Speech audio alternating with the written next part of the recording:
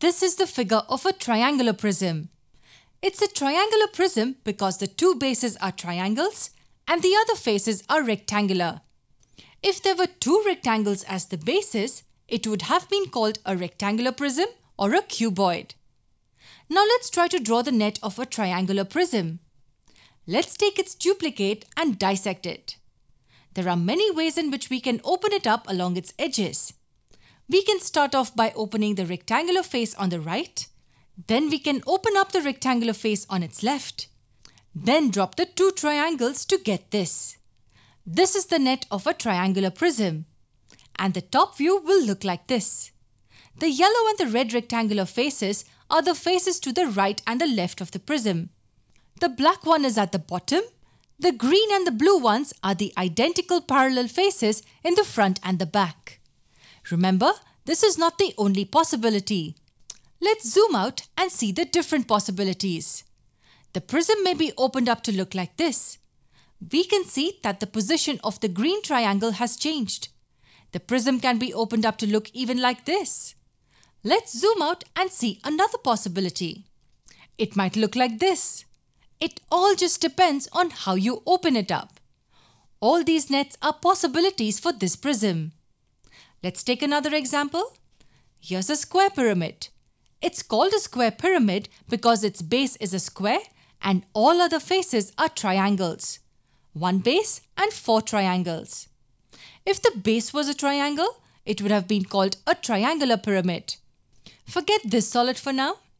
I want you to try drawing the net of this solid. Give it a shot. Let's try drawing it using pen and paper. To make sure you cover all faces, it's a good idea to name them all.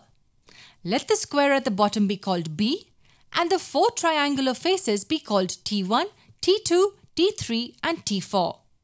The triangle in the front T1, the triangle at the right T2, the triangle behind T3 and the triangle to the left T4. To draw its net, let's draw its base first.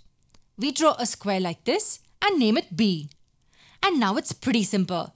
There is a triangle attached to each side of the base. Opening up the four triangles along the sides of the base will give us this. Four triangles attached to each edge of the square. This is the net of a square pyramid. And the top view will look like this. This is the base and four triangles attached to the sides of the square. But what if the faces of the solid are curved and not straight? How would we draw the nets? A cylinder and a cone are two such examples. What would the net of these two solids look like?